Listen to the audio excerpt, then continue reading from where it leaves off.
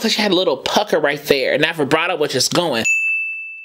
What's up, y'all? I am Jaren. I am a voice teacher, speech trainer, and the founder and owner of this Blessed by the Best studio, the Jaren M. Lager Studio. I have been listening to this clip on TikTok for the past like week and a half. I just love how they sing this song together, and I'm like, why not just analyze it for YouTube? Because why not? You know, I mean, it's a good song. They both can sing, so let's just do it. So anyway, let's get to what we came to do. Here is my own voice analysis of Teddy SWIMS and Kelly Clarkson singing Lose Control on the Kelly Clarkson Show. Something's got a hold on me lately. No, I don't know myself anymore. Feels like the walls are all closing in and the devil's knocking at my door. Don't know myself anymore. So he kind of uses some nasality in his voice. Don't know myself anymore. A little bit of that, and then a little bit of that grit. I think it's coming from air pressure increase and a little bit of compression in the false vocal folds or in the vocal tract. I can't do it like him, but I think it's a little bit of that air pressure and a little bit of that grit, that squeeze. Don't know myself anymore. Kind of like that. I can't do it quite like him, but I think between the nasality and the pressure of the grit, I think that's a part of his cool, unique sound that I think that people, including me, really enjoy, you know? Whoa, out of my mind, how many times did I tell you I'm no good at being alone? And I love how they sing together. I like how they speed through some of these words and how the articulation is very cohesive between them two. I feel like they complement each other's voices very, very well. I just do. I love it. It's taking a toll on me, trying my best to keep from taking a toll on me. There's a little aspirate offset, like a little breathy release at the end of that me right there. Yeah, it's taking a toll on me. You see what I'm saying? On me. There it is. On me. Like that. Kind of like that. tearing the skin off my bones. Don't you know I lose control.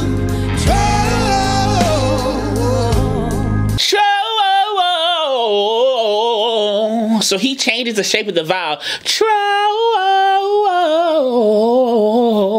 As he moves through that run right there, or that lick in the chorus. Instead of control,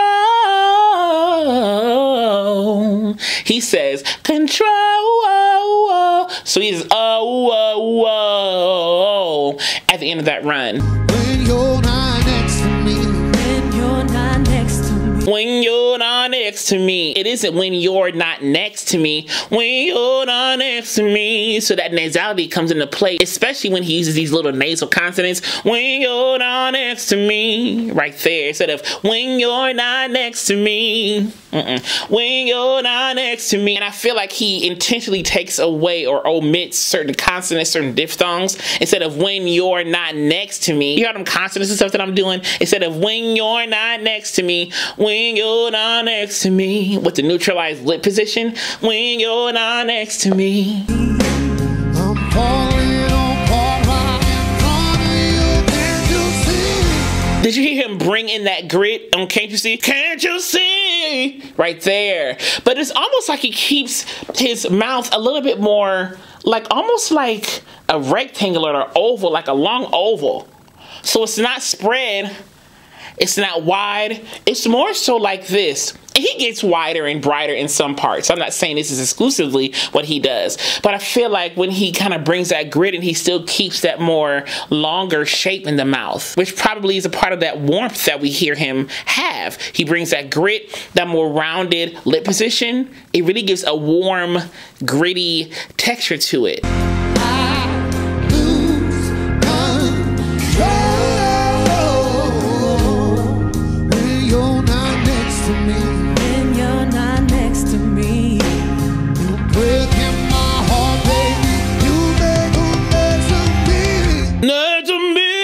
Again, he kind of keeps that grit, that pressure, the air pressure, plus kind of more of like a lip pucker or rounded of the vowel. Next to me.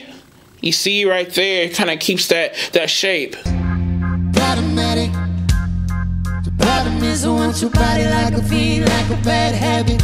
I love how they do that. Problematic. It's like straight, almost like a robot. Problematic. You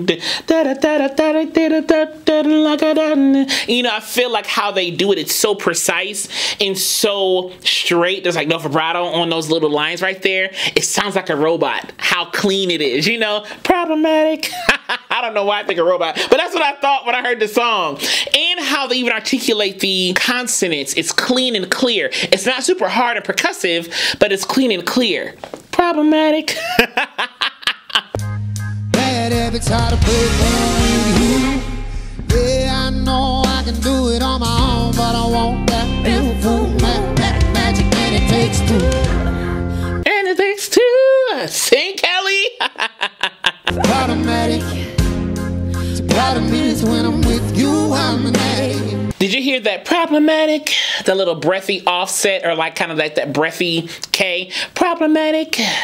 Almost like a slightly voiced offset that they did right there, and that problematic right there. I know the word ends in C, but it's a K sound phonetically. Problematic. Okay? And it's almost like they both took like a lighter, maybe like a higher laryngeal approach. Problematic. Instead of problematic, problematic, problematic. So a little bit higher laryngeally, almost like a voice whisper.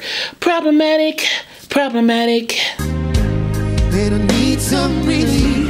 My skin in your teeth, can't see the forest through the trees. Got me down on my knees.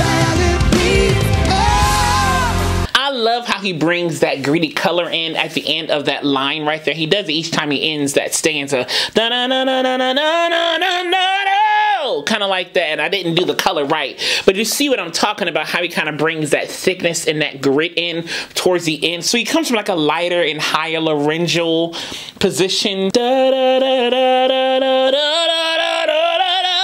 and then kind of brings in that grit and that power and that thickness towards the end of that line.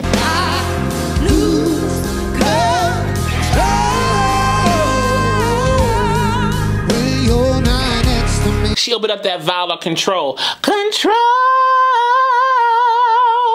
You see how she kind of did that there? So was it control?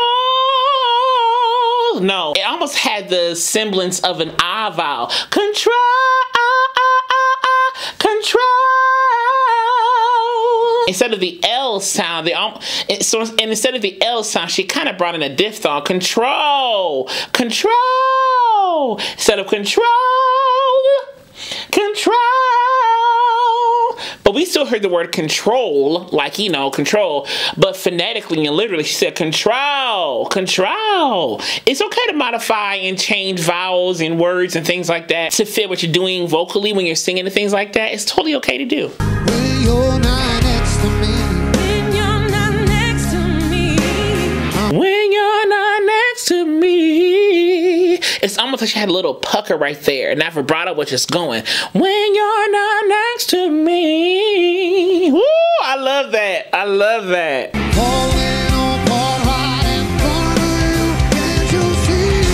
Can't you see? It was a can't you see? No. Can't you see? You see how it's can't you see? Not can't you see. Everything was kind of more, kind of longer, rounder, longer.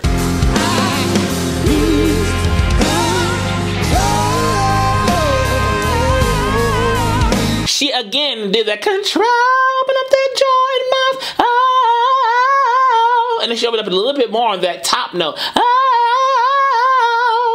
okay, and the word is I, not I lose, but I lose control, and a little scoop right there, try.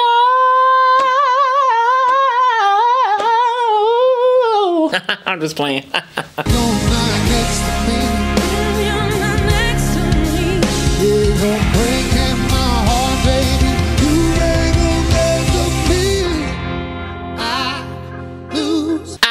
You heard it right there really good. I lose. Instead of I, no. I lose control.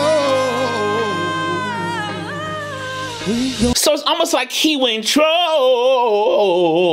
He kind of went down, but she kind of stayed. So they kind of split that way and kind of stayed respectively in their ranges, kind of where they're sitting in the song. Yeah.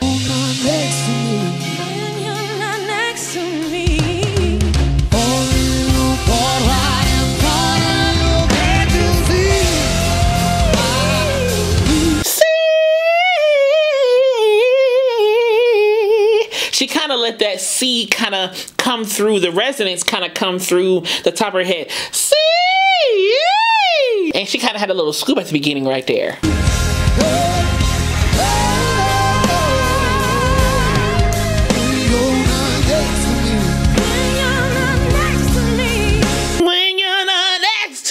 So she almost muttered that first part, when you're not next, and then attacked that next right there. When you're not next to me, with a little grit on that next right there.